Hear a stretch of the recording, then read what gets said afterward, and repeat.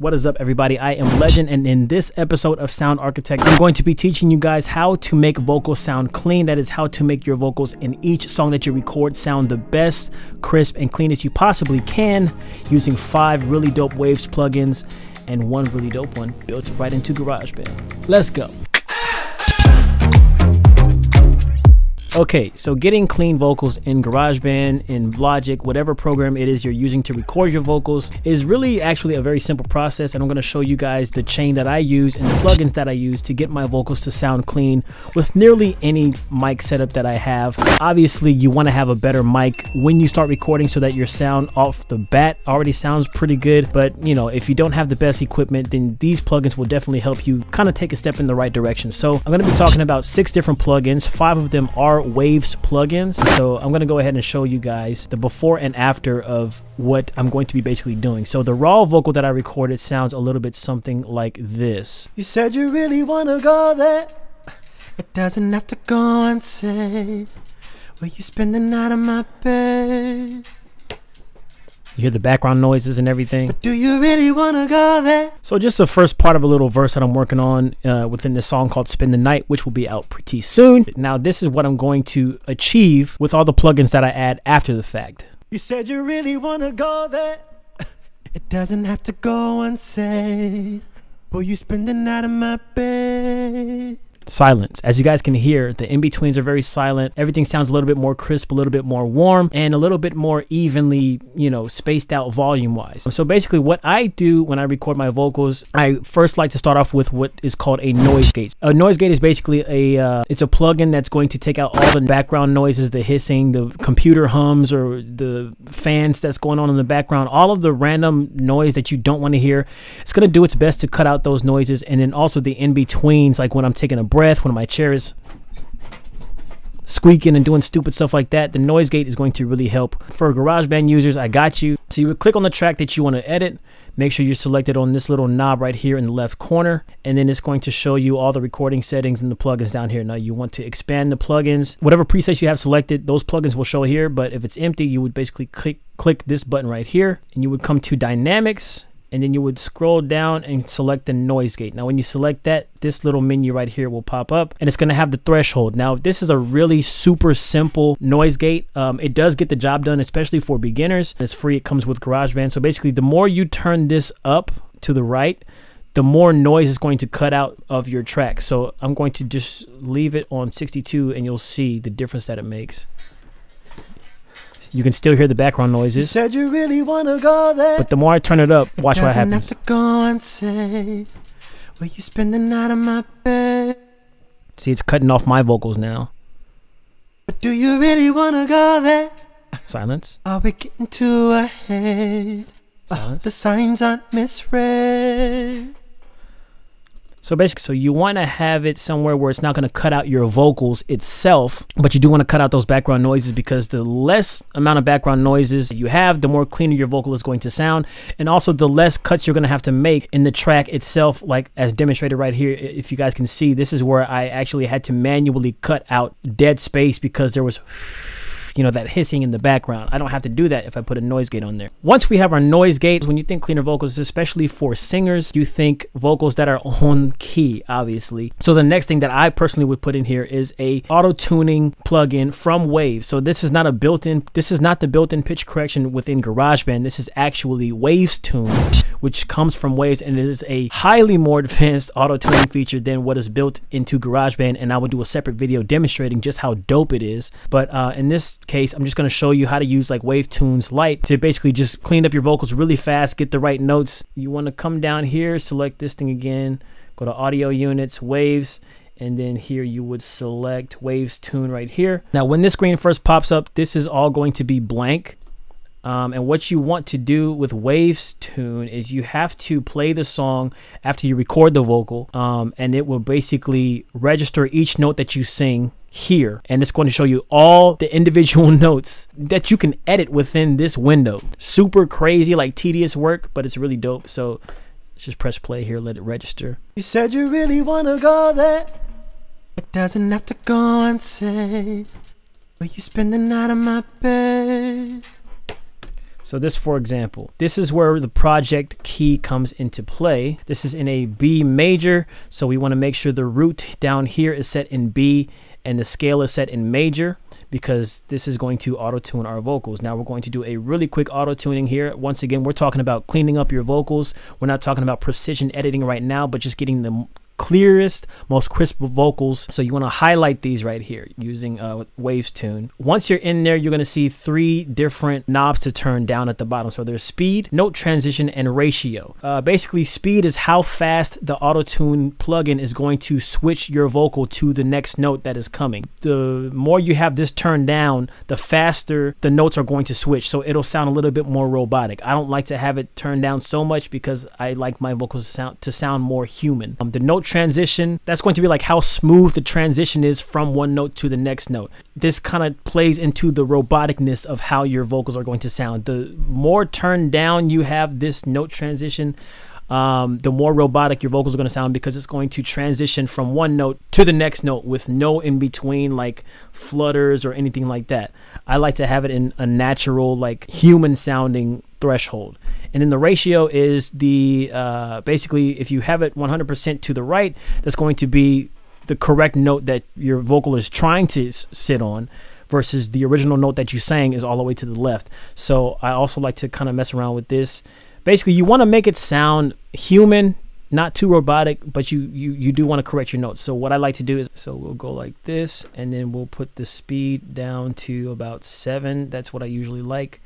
Note transition, I usually take down to about 25. And then the ratio, I'll leave it at 100 for now. So this really helps to clean up those little minor details, those minor off notes, those very small, intricate details about a vocal track. You said you really want to go there. It doesn't have to go unsaid. Boy, you spend the night in my bed. Versus this. You said you really want to go there. It doesn't have to go unsaid. Boy, you spend the night in my bed. And then the next thing that I would go ahead and do is get this vocal rider. Now, what a vocal rider is, basically the term rider is like somebody's finger is on the knobs. So you see this slider here in the interface. Basically, what if I was riding this slider right here, my finger would be on it the entire time. So that's basically what it means. As somebody is recording their vocals, there's going to be points where their vocals sound a lot more closer and sound a lot more far away. Some parts might sound loud, some parts might sound really quiet and things like that. So the job of a vocal rider is to basically ride the vocals in terms of volume, to make sure that all of the vocals can be heard equally. One part's not going to sound too loud, one part's not going to sound too quiet, and then the parts where you may be dropping off doesn't have to go unsaid. Spend the night on my bed. Like when I'm fading out at the end, vocal rider is going to turn up automatically my vocals once they fade out a little bit more, so that the listener can still hear whatever it is I'm saying at the end of a phrase. Your notes won't get lost. What you're saying won't get lost. The vocal rider is basically there to help your vocals stand out in a mix and help your vocals to just be heard. And if I play it without the rider, you can tell my vocals are kind of bouncing around. You said you really want to go there. Go there. Doesn't have to go unsaid. Go unsaid. Boy, you spend the night in my bed. So there are some louder parts here, some quieter parts here, some louder parts here, quieter parts here. So if I turn this vocal rider on, I basically selected a preset right here of a smooth ride, because I want my vocals to ride smoothly. I don't want the changes to be so quick and the rider to be going up and down all insane. So we'll see the difference that this makes here. And you'll notice the knob kind of going up and down to match basically what it is I have set in this plugin. So basically, I have my target volume set to -24.5. The vocal sensitivity, so that's basically how sensitive this ride is going to be. I'll have it set right about here. I'm going to have it react slowly because I don't want this thing to be bouncing around all over the place. Fast seems a little too unnatural to me, so I like to keep it on slow. The output I leave at 0. And then the range I'll leave between the +6 and -6. And then we'll see how this rider kind of helps equal out the vocal volume. You said you really want to go there. It doesn't have to go unsaid. Will you spend the night in my bed? Notice how it's doing that work. But do you really wanna go there? Or are we getting too ahead? I hope the signs aren't misread. As the end of the phrasing comes in, red, you'll notice the vocal rider turns itself up. And the louder I get, like parts right here, it turns itself down. We're getting too ahead. So dope. I don't even have to do anything. So vocal rider is very good for cleaning up the volumes of your tracks. After I do the vocal rider, then I like to add in my compressor. Now the compressor also adds a little bit of character to your vocals. That's something that I will talk about in a separate video as well. A compressor also helps to regulate the volume, I'll say, of your vocals. So it'll allow them to stand out more while giving them a bit of character. So the plugin that I decided to use is the CLA2A compressor. The left is going to be your gain, so basically what is going to be going into the compressor, and the peak reduction is going to be how much it's going to squash your vocals. So the more you turn this up, the more squashed down this wave form will be, basically. So it's going to keep your vocals within this parameter, like not too low, not too high. Everything's going to be equal here. So I like to, in this case, I turn mine down to 45.60, and I turn the peak reduction up to about 60, and we will see what that does. So like without the compressor, it sounds like this. You said you really want to go there. It doesn't have to go unsaid. Will you spend the night in my bed? And then with the compressor, it sounds like this. You said you really want to go there. More volume. It doesn't have to go unsaid. Everything. Will you spend the night in my bed? You can see it's kind of working in harmony with the vocal rider. Everything is kind of, I almost said visible, but it's not my eyes. Everything can be heard well. So the end of my phrases, when it's fading out right here at the end of this little phrase right here, that can be heard very well. These quiet parts, even though they were recorded quiet, more quieter than the part that was immediately following, the volume and the sound of them both pretty much match as you're listening to it here. It doesn't have to go unsaid. And then like this part right here, when I first recorded it, do you really want to go there? Like it was really like, ah. But with the compressor and the vocal rider turned on, you said you really want to go there. There is no there is none of that effect that it feels like my vocals are trying to come out at you and punch you in the face. Everything is equal. This also has a bunch of presets that you can use. That's what I like about all these Waves plugins. You can, if you don't really know too much about what you're doing, you have some presets that you can select to get yourself started. This is really how you figure out how to work this stuff. This is how I figure out how to work things. I mess with the presets, and then I just start turning a bunch of knobs. But just to kind of give you a brief overview of what each thing does, you know, I tried to do the best to explain. Last, what I like to do in my vocal cleaning process is basically de-harsh and de-box my vocals. Now what I mean by that is there is a boxy sounding frequency within a vocal. There's going to be a lot of S's, a lot of harsh S and F and D sounds like that, and there's also going to be a very harsh frequency depending on what kind of microphone you're using, what other kind of filters you have on there, and all that different kind of stuff. So there is a specific plugin that covers all of those aspects, and this is the reason why I bought it, why I like it very much, because it's very simple to use. So it's the Manny Marroquin triple D's. So it's a de-boxy, de-harsher, and a de-esser. I will not be using the de-esser in this program because I like the de-esser of the next plugin that I'm going to be showing you guys. But the de-boxy and the de-harsher I will be showing you how to use. So basically what this plugin does is it lets you find the most prominent frequency that has the worst sounding elements to it. So the boxy section right here, it'll let you solo the boxy frequency and find the most harsh boxy parts.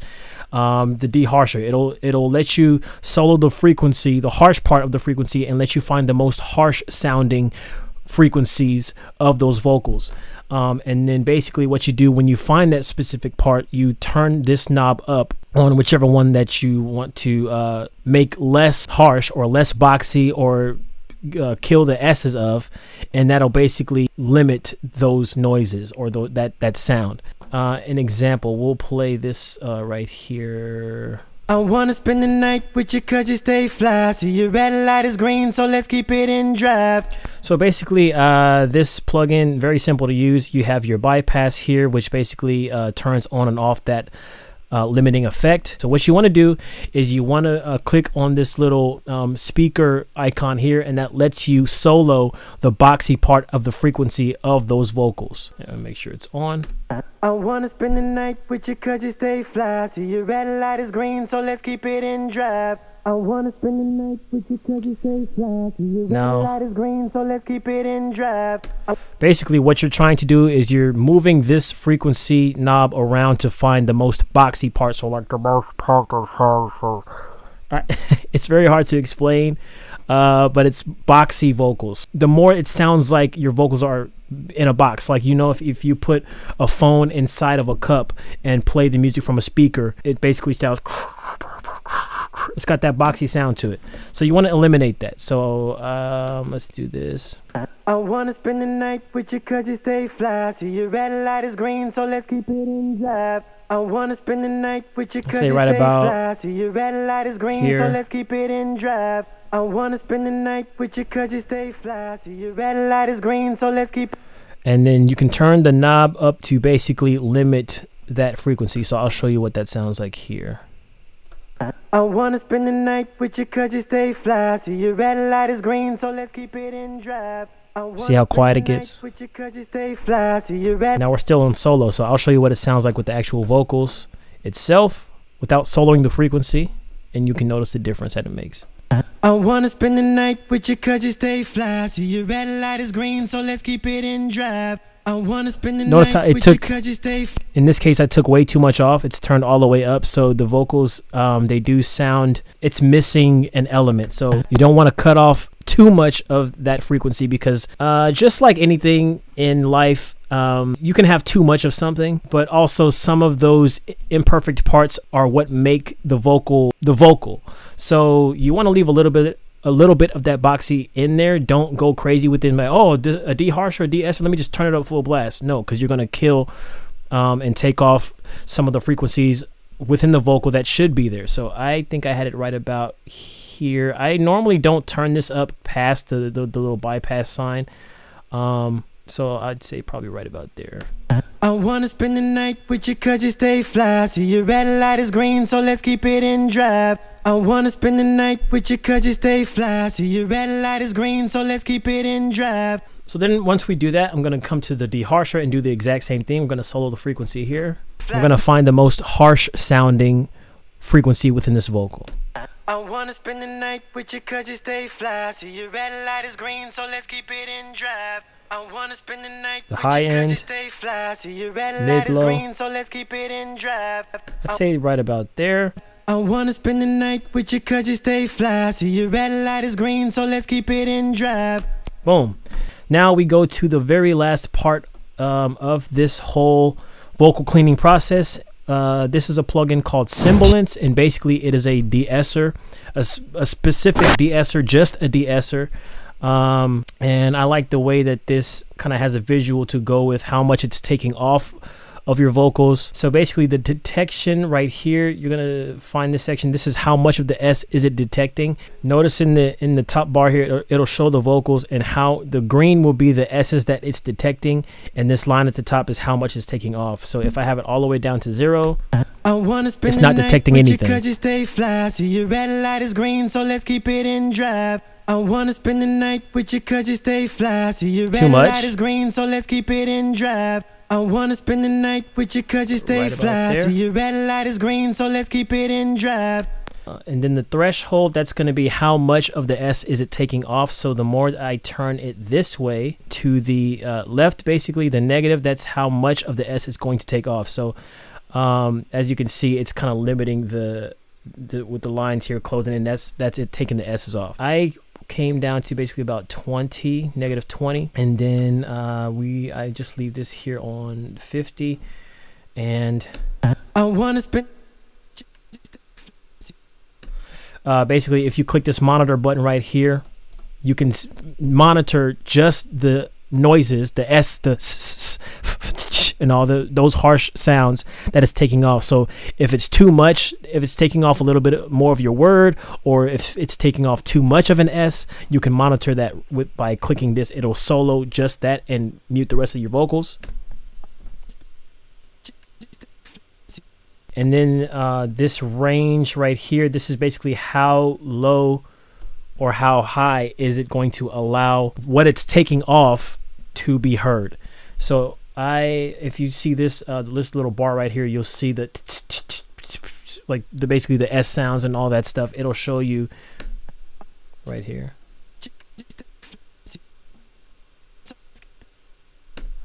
If I move it down more, you'll see in the top menu here, it'll take it down more.